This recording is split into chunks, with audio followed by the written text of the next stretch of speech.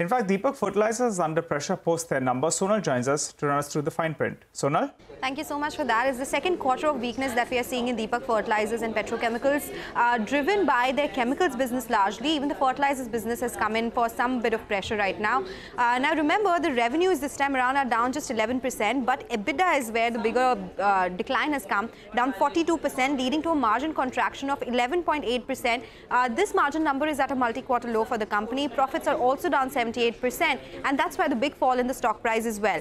As I said, weakness is seen in both the segments for the company, be it the chemical segment, which is the higher contributor to the EBITDA. That's where the EBIT has come in at 250 crore rupees versus 434 crore rupees. And if we look at the fertilizer segment, that's where the EBIT has actually halved on a YoY basis. And this is because of lower subsidy rates as well that we saw in the quarter gone by. Now, if we look at the EPS, the first half is understandably weaker. EPS has come in at 13.4 rupees versus 58 rupees on a YoY basis. And this compares with FY23 EPS of almost 98 rupees. So yes, if H2 is not better than H1 in a way, there could be some pressure in on profitability as well. But there has been some uptick in prices in the month of October. We'll have to see whether that sustains or not. But for now, it's a weak set. All right, a weak set coming in on Deepak Fertilisers, and the stock price telling you that as well, down almost 7% as we speak. Let's welcome Amrish Baliga.